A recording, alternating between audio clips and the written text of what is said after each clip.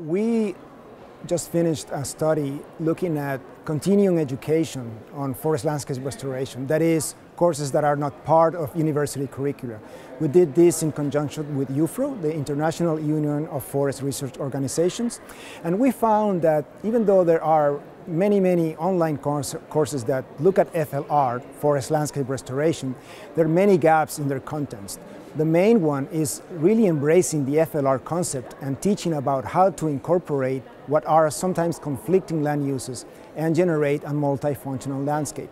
Another issue we found is that these online courses are pretty much a one-time event, and there's little continuity with very few exceptions. That means that the course is offered, but there's no record that someone can go back and look at what was covered. And another important finding is that the level of participation of civil society was very low. It was mostly aimed at mid-career professionals, early career professionals, working in extension at universities or in government organizations. But civil society at large, that is, in the context of the public, we did not find too much material, or at least courses aimed at that sector. And citizen science is becoming more of a more important issue nowadays. One key recommendation is when you design an online course, it's to try to offer successive editions, not a one-time event. Of course, that depends on funding. Maybe there's not enough funding to keep doing this for 5-10 years, but as long as you at least archive the contents and the reports of the course, also helps others to design future editions. In many cases, we did not find even records of what was covered. We just found a list of topics and who the target audience was.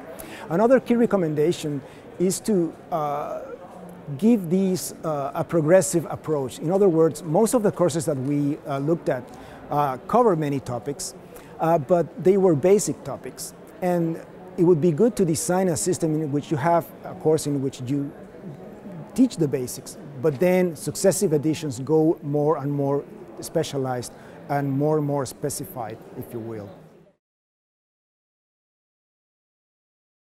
That's exactly why we partnered with IUFRO to look at the gaps in order to write a proposal or a series of proposals to design what we think is perhaps an optimal way of implementing forest landscape restoration.